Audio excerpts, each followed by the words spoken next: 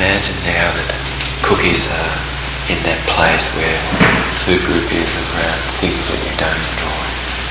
You have kind of a feeling a little bit of, maybe, I don't know if you have a little disgust about that food, but certainly it's a food group that you are not interested in at all. And again now when your cookies are back down in that place where they've been, allow your yes finger to raise.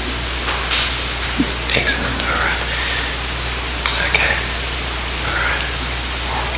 So now what I'd like you to do is you'll come forward into the future some moment and see yourself walking around and see cookies.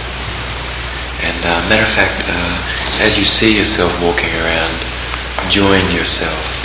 So as you're looking out through your own eyes and that you see the cookies, and as you see the cookies, allow your yes finger to raise. Okay, that you have this resource. And allow me to share something now a little about cookies. Cookies really often have a flour in it that's very much processed quite incredibly. It has a lot, and so this becomes a little acidic in the system. We fare much better when we're having a little bit more of an alcoholic diet. The other thing about the cookies is it has a lot of fat in the cookies. And what a wonderful thing it is to be able to put this food group aside, and at some point maybe in the future you may care to reevaluate the situation again, and at that point you'll decide that maybe you'd like to keep the cookies where they are, and that you'll have the ability to reevaluate this whenever you'd like to do that in the future. Now what I'd like you to do is now that you sense this feeling of a sense of resourcefulness inside, as you feel this resourcefulness that you have now moving away from cookies, allow your finger to lift as you lengthen the inspiration through your nose.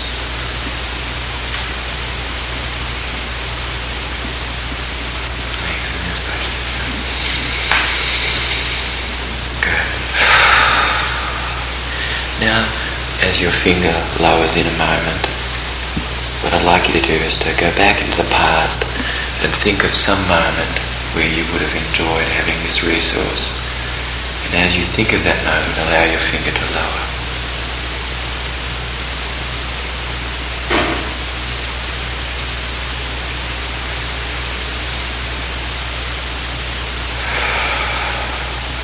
Now, go back to some other moment where you would have enjoyed having this resource in the past. And as you remember this moment in the past where you would enjoy having this resource under your belt, allow your finger, your yes finger again to raise.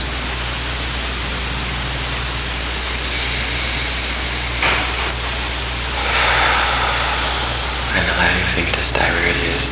And as you think now of another moment in the past where you would enjoy having had this resource and having the ability to remember now, having had this resource in the past before, that you're imagining that you have gone into the future sometime. Now you are thinking back to this moment, having the resource today that you would have that you have in the future, having this today.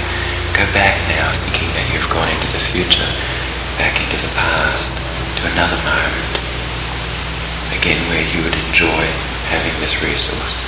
And as you experience this moment and having this resource, allow the finger again to lower.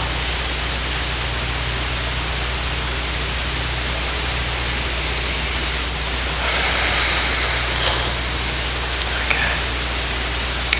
Alright. So now what I'd like you to do is to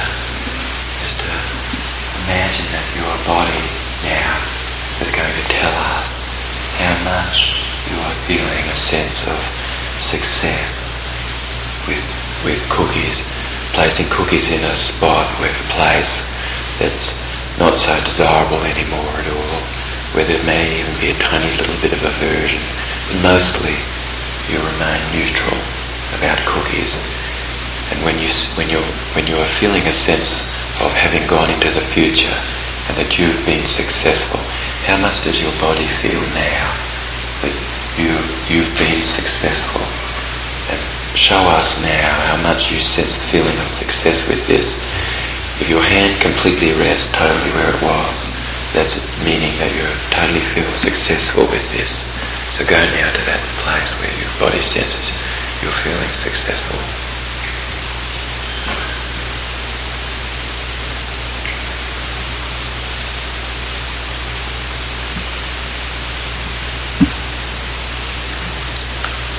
Okay. Alright. Now we're going to have the opportunity to do this with some other things. And you can know that your unconscious mind has a program now, and that you can allow your dreamer sometimes to dream at night and go through this process. And maybe you do this in a moment when you are daydreaming during the day. And that the main thing is, you know now, your brain is understanding that it has a program that can move things spatially to that location, from a place where there's a place that you enjoy to a place that it's not so enjoyable. What a wonderful thing it is to forget all things that you love to forget, and allow this to come up from inside you out. That you go about the folly of life, doing other things, and that this process that we've gone through now is something that arises from the inside out. And mostly you're just going about the folly of life. And what a wonderful thing it is. In a moment here now, I'm going to be counting backwards from 5. When I get to 1, you'll be feeling that you're sinking even deeper now. Deeper. And wondering what level of relaxation you can reach today. And that you can anchor this sense of relaxation, so that you can go to this state of relaxation when next we work with each other, and that you have this sense of feeling relaxed when there's a moment in the future that you'd enjoy this, that you have a way of anchoring that. Maybe that's a memory of the sound of a voice tone that allows you to feel relaxed. Maybe it's the lengthening of the inspiration through your nose, that you remember this breath rate, and you remember how relaxed your body's feeling, and how your jaw feels relaxed in your face, and how much you're feeling the sense of the earth and gravity drawing you into the center, and relaxing more and more. 5. And as I count backwards to 1, you're relaxing more and more. And when I get to 1, you'll feel like you'd like to relax even more. So time will pass, and then I'll count my hands, and you'll come back very quick, and everything again will be sped up, and you'll move around. You'll have forgotten all the things you love to forget. Main thing is you'll wake up and you'll be feeling fresh and relaxed. Things will be really bright and shiny. 4.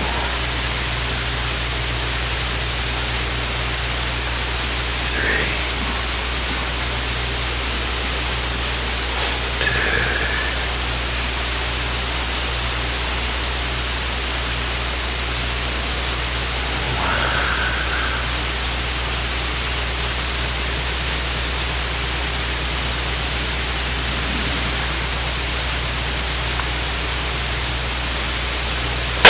Okay. Good up things are good turn. Excellent.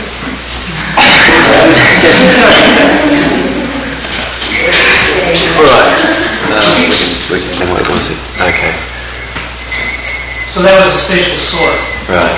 And that's done by taking something and putting it from one space into another space. Right. Okay, that would be a physical location in an imaginary sense. Yes. Yes. So actually, what's interesting about the phenomena that we just went through is that that's true. People do have things stored in spaces around their body. And that it's the interaction of these spaces, matter of fact. So that when I'm talking to someone, I notice that they've gone with their eyes to a certain location in space, and that they're actually focused on a space, and it's actually the aperture of the eye, the distance with which the eye and the muscles of the eye and the location are all acting as an accessing cue. So, for instance, Terry had things that were pleasant to her, more in front of her, and where Terry had them stored, food in general was stored a little bit to the left. But mostly food groups that were interesting to her, she had stored out in front, and the place that she pointed was within easy reach, was the food group more or less that was food groups that she enjoyed. And right, and so what you noticed was that the place where she went to, where she had stored some foods that kind of was not appealing to her at all, she'd stored them further to the left and more or less out of sight and down, and they were in a place where she didn't have quite reach of, whereas the food group where she enjoyed, that was a little bit closer to her in her reach. So we do store information around us in this way, and we're interacting with that space to access information. So another example of a spatial sort, and then there's a couple of questions, would be, let's just say that there's something that you're building about yourself which is an ideal, and literally the person can imagine this possibly to be in their right hand, and that they're imagining now something else in their other hand. What's in their other hand is something that perhaps that they would enjoy integrating with something that's their ideal in their right hand. So they're looking at their left and they're seeing themselves in their left. Let's say that it's a piece where somebody is arguing quite a bit, always getting involved in argument and not so much having the skills to be able to diffuse that. So that you see yourself in one hand in this mode, and you see this other self. And this other self has the ability to be like a guru, and that this man at one point was seeking enlightenment, and he came to this guru, and this guru was kind of just peeking out from behind a robe. You could just barely see his face, and he was just sitting there. And so this person came over and said, "Oh, Guru, I'm really feeling enlightened, and I'm really sensing that I've reached this sense of enlightenment." And without any words, the Guru reached out from behind the cloak and went and slapped this person's face. And this person went, and was kind of quite offended that his face had been slapped. And then the Guru said to this fellow, "Go away and come back when nothing can perturb you."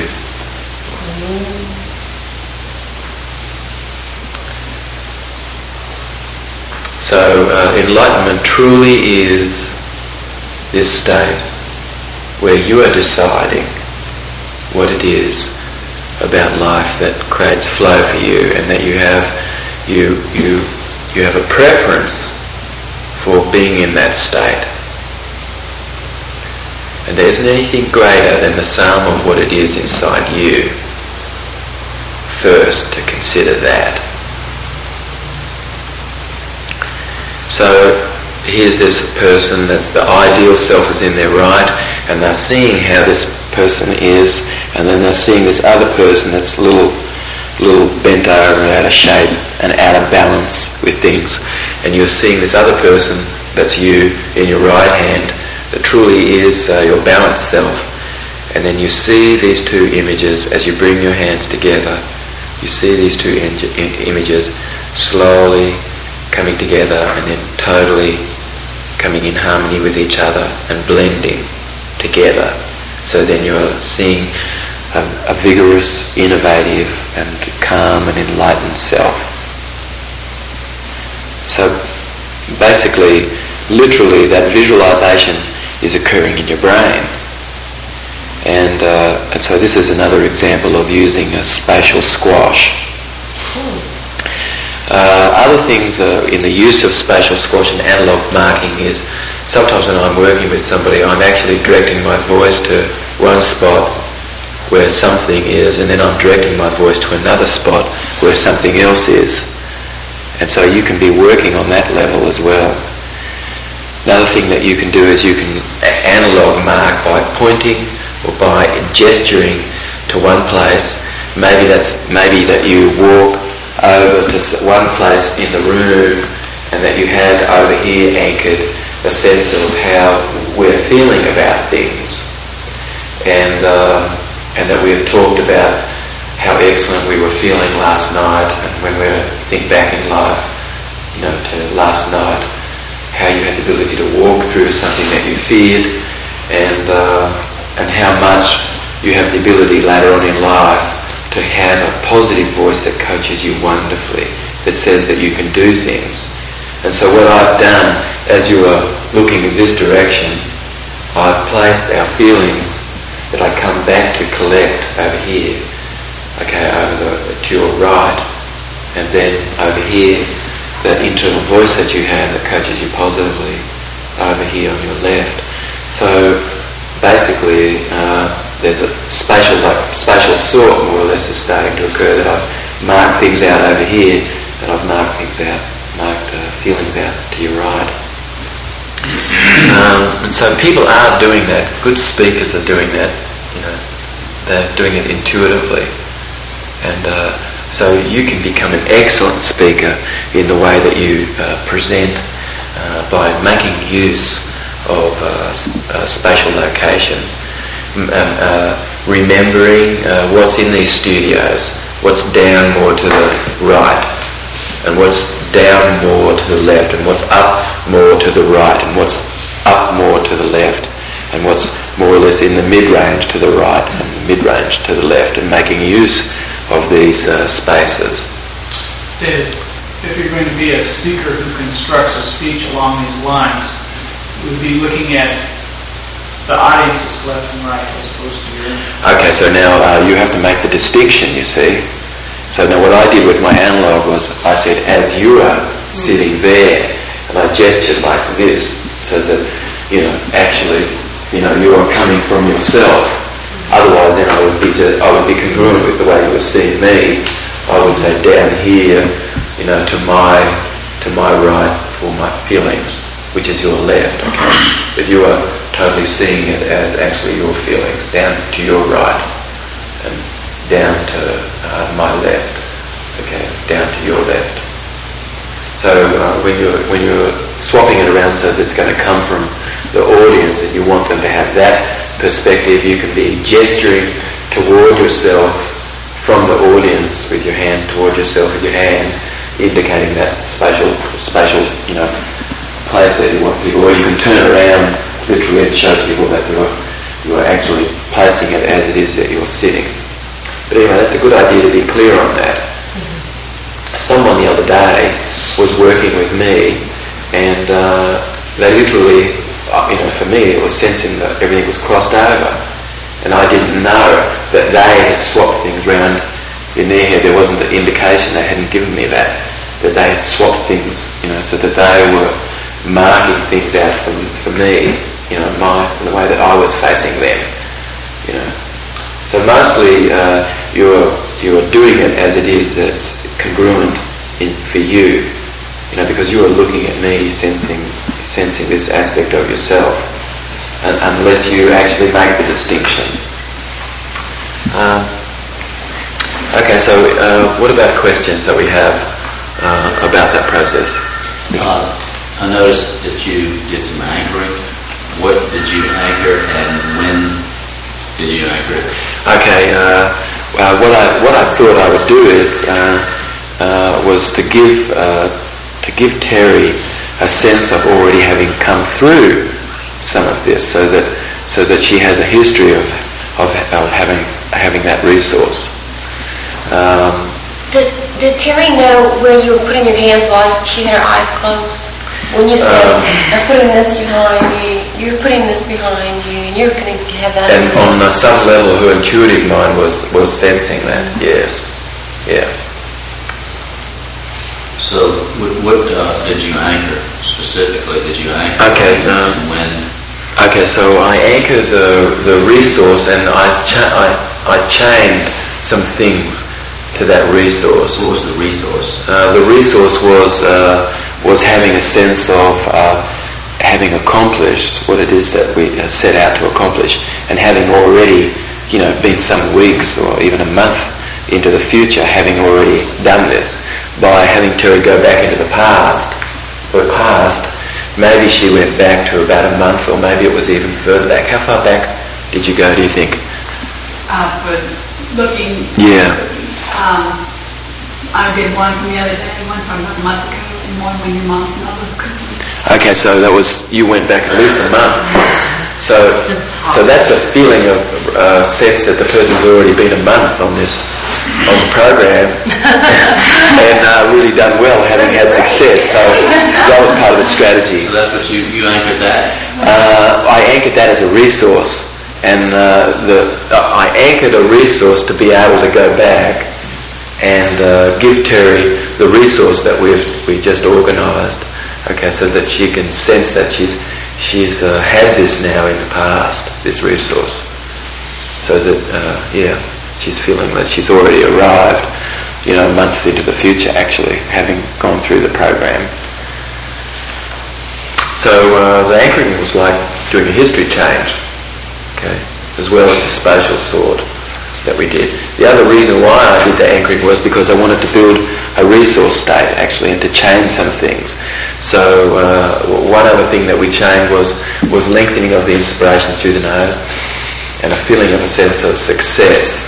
And so there's having put it in a spatial location, having a sense of feeling of success, and really extending that feeling by lengthening the inspiration through the nose. Those three things were chained together in that anchor. Okay. So you can be creative, actually. When did you bring that to bear out? So you stack some resources into the same anchor. So I asked her to go back and think of a moment in the past. And she was looking at when some maybe cookies arrived from her, her mother-in-law, or there was some other moment when cookies arrived, right? And when cookies arrived, I asked her, wouldn't it be wonderful that she had this resource? Boom, you see. David, I have a question that is just coming up for me now. If my understanding of that, if our words have a physiology, that everything that we're doing creates some sort of a chemistry, creates electric in the brain, and then some sort of a magnetism also is occurring. So with a spatial sort, what is occurring in terms of the neurochemistry and the electrics and the magnetism? Something's coming in for me that I know that there is something happening, that this thing is no longer, because of the space and the chemistry that's occurring, is no longer have the magnetic pull where you might want to bring something closer to me like I did at the bar this morning, which actually magnetized me towards it. Yes. That's a question with kind of an answer there too, but there's something happening. In other words, Jenny's question is a statement, actually, that these spatial locations does change the electrochemical configuration in the brain, right? In other words, those things that we're sensing are most important to us. The things that we're consuming in life, more or less, they are things, in fact, that we do put in our visual field, in front, because we're reminded of those things. Things, in fact, where somebody's not so wanting to be reminded of something, they literally do put it behind them, actually. So then it's not so much more now in the visual field as a memory, having a structure that's actually behind the person rather than in front of them. So one day I worked with this woman. What I realised was she kind of was unable to play every time we'd be in a playful mode, she really had difficulty playing. She kind of would be separate a little bit, and she was very stoic, you know. And then one day, you know, we were in a situation where we were everybody was in a play mode out here, and I noticed that she even had some tears in her eyes. Anyway, so later on, I asked her, you know, what is it that's stopping you from playing? And she really burst into tears, because this was a major thing that had been happening to her. And when she was relaxed, I asked her, what is it that's happening? You know, because I hear her eyes were going horizontal and to the left. So I knew that she was hearing something in her head, and that she had remembered before. And she wasn't quite aware of what that was at the time. But when she was relaxed, I asked her, what is it that you're hearing that you've heard before? And all of a sudden she went, oh, it's my father. And I asked her, you know, can she hear what her dad is saying? And her dad was more or less like, and I asked her where it was, and she pointed with her left hand, and it was kind of up high, real close to her, but a bit higher than herself. So I know by the spatial location of her finger that she's relatively small. Maybe she's about 5 or 6 when this is occurring, and in her life, because of the height with which she points to, and that Dad's very close, and his voice is relatively loud, and the message basically is an authoritative message telling her that she needs to get and do something which is about her work and what she needs to clean up or something like that, and that it's aimed at her feeling less of a person because she is playing. And basically Dad's saying, get and do your stuff, whatever that is, you know, and quit this playing stuff right now. And so anyway, so this was very loud, was very close to her, and it was kind of really pointing down at her. Mostly when somebody's kind of having a little bit of a difficulty playing, usually it is because there's authority messages inside. Maybe there's a lack of role models that this person's had in their life, certainly or maybe sometimes it's religious ideology as well. Usually it's like a combination of those 3 things. So when she was relaxed, I asked her now to start to fade that voice. And as she faded it into the distance, I asked her to put that in a place where she could easily place it, where if she felt she'd like to have the memory, that she could still yet have the memory, but that it'll be really comfortable for her now. And so what she did was, I saw her take her hand and she moved this round behind her, and like it kind of started to move away out there, and as the volume was turned down on the voice, you know, I asked her to indicate with her hand, and it was like way, so it was very soft, really behind her. And then we made a little bit of a breaker state. I asked her what it was that we did yesterday to focus on something, and she was going over some things that happened yesterday, and then you know, a few 20 seconds or so passed by, and then I asked her, how is it that you're feeling now about that voice? And she indicated she was really feeling excellent, she was feeling comfortable.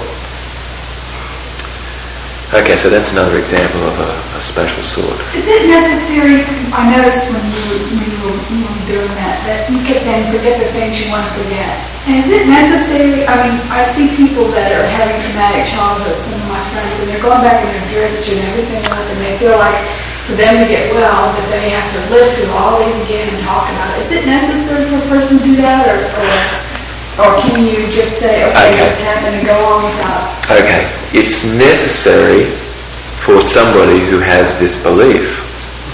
For somebody who doesn't have this belief, it's not necessary. So if somebody, that's literally it. So it's possible either to change the person's belief or work with it, in fact, and go back and ask, what I'm always doing with everybody is saying to them, usually, when you go back into the past, if you're going to do that, go back into the past to access something that's a resource. And no matter what it is that you go back to, it's possible to find what it is that the learning was. Because all there really is in any experience actually is learning. So if you have certain patterns and the old way therapy is looking back saying, well, you're like this because your father did this to you, that's of no use with what we're doing now. Unless you feel like it's of use, but... Yes, it would be of use, if the person was sensing that there was a need to actually feel cleared of something, that they needed to go back to understand something about the past. Possibly it's important if there was a sense that the person would be able to learn something, that then they would fit this in, that so from that day on, that day onward now, they have learned something actually about how things were, and they've now learned something, so they've wired something in which is now a little different to how things have been, or were in the past. But what's happening when I was doing, like last night was saying, oh yeah, I've learned that I have this pattern, and I remember, when I did it, then I was going like this, and you said I was future pacing it. Yes.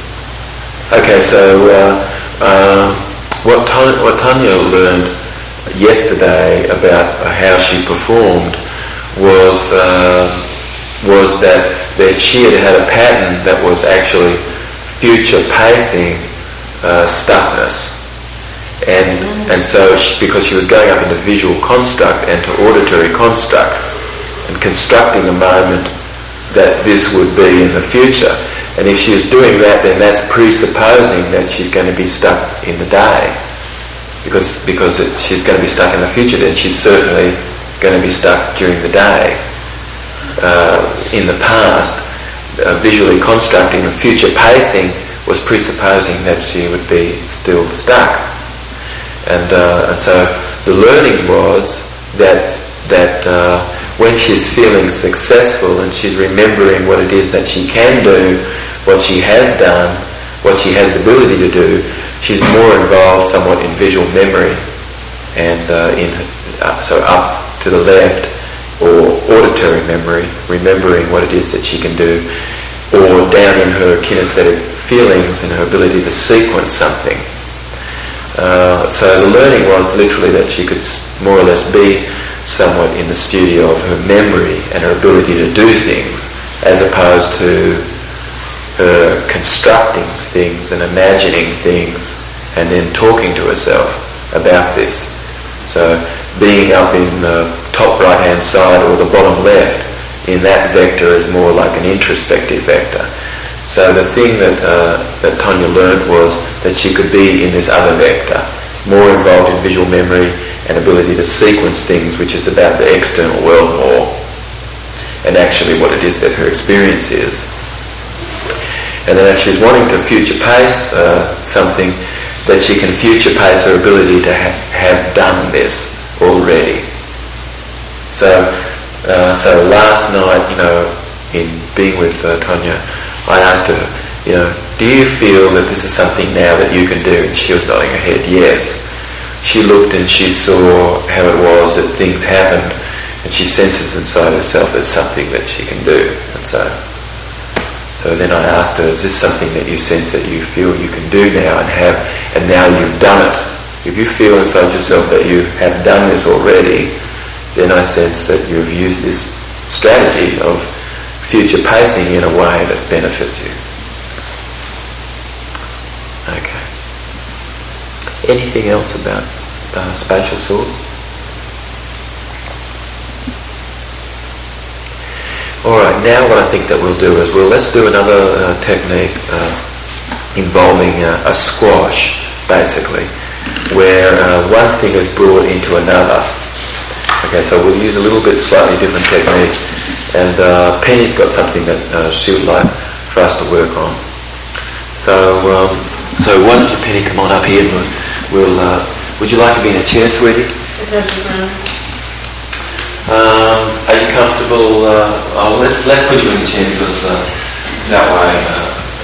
And so now what I really want for Penny to go out of this as much as possible, and I'm going to really help her do this. And so I'm going to have her doing various things with her hands, okay, so that her mind is in this state, and that we really have tapped into her unconscious mind. Okay, and so the major thing is that Penny can start to go inside now, and allow your eyes to close once you are feeling inside, and that you can remain in this place. And that you can even enhance this more and more. And what I'd like you to do is to literally imagine that we've tied a string around your left arm and in a loop, and that we've filled a hot air balloon that's really kind of weightless, and it's drawing your hand up. And so the moment that we tie this around your wrist, and we connect it to the hot air balloon now, and that you have the ability to imagine that your hand is being tugged. So that's one thing that we're going to have you be doing, so that you're feeling one of your hands now, and maybe both of your hands, in that your unconscious mind can select and decide whether it's one hand or it's both. And the main thing is that you'll feel your arms becoming lighter, and you'll feel literally the balloon starting to tug on your arm. And the more that you imagine this, the more aspects of your brain that you bring into this process now, the more likely it is that we've affected a change. And that the more cells that we bring into this process, the more likely it is that we are eliciting a large enough population of cells in the head to affect this change. So now the more that you have the ability to use your imagination, and you remember a moment in the past where you were acting, or you had to imagine something that was occurring, and that you bring in your imaginative component. And maybe before we do this, possibly one hand can still yet be doing this. And allow me to use this hand for a moment. So this arm can be imagining that it's got this string around it, and it's being drawn up, because I'm going to do something with this hand in a moment.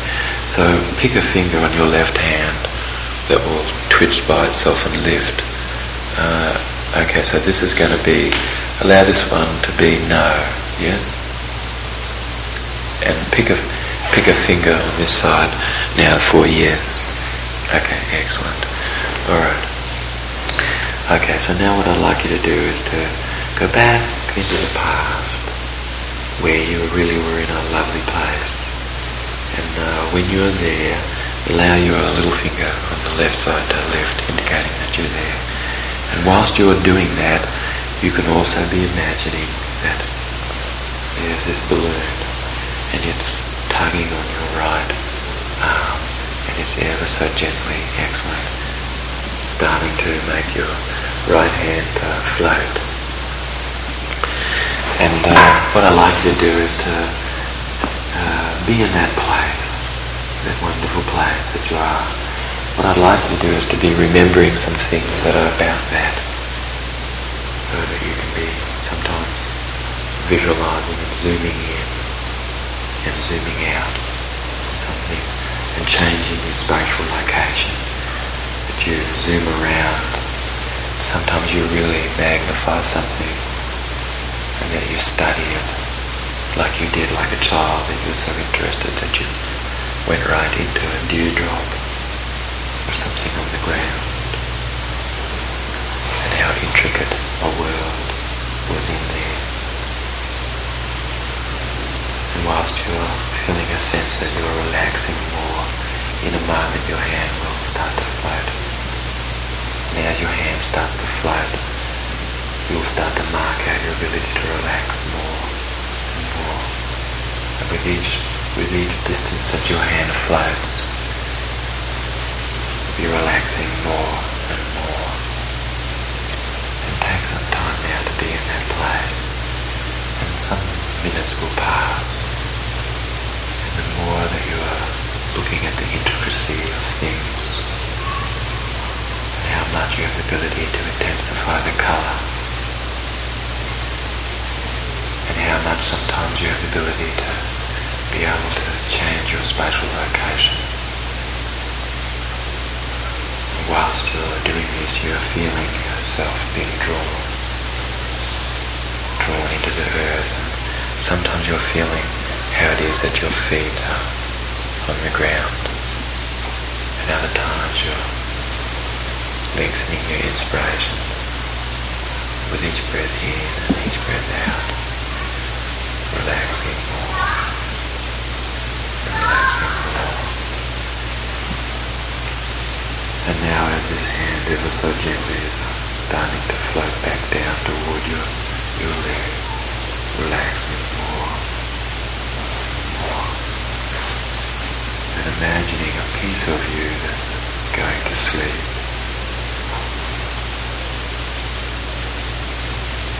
And allow now this other arm to feel the tug of the hot air balloon.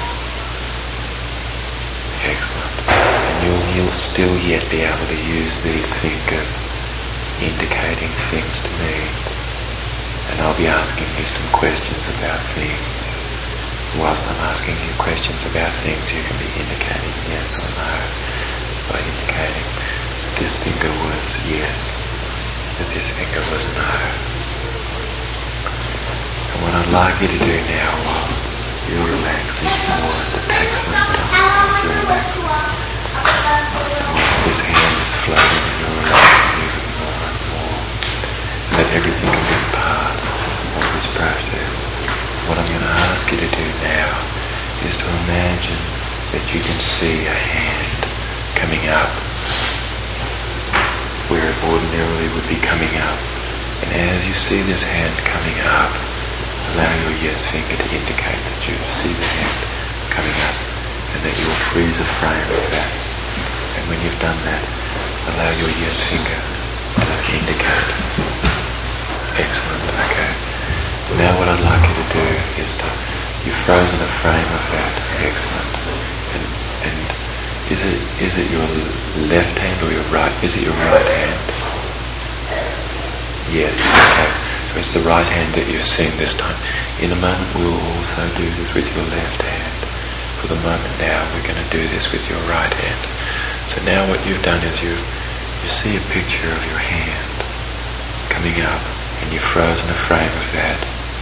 And now what I'd like you to do is to blank the screen out. When you blank the screen out, go back to that place. And when you're at that place, the favourite place again, allow your no finger to indicate that you're back in that place. Excellent, good. Alright, now what I'd like you to do is to think of something which is going to take the place of that, which is going to be a reminder to you of what it is that you really want. And this can be something that's symbolic. And possibly it can be anything. The main thing is that it's going to be symbolic, reminding you of your resource and your ability to relax.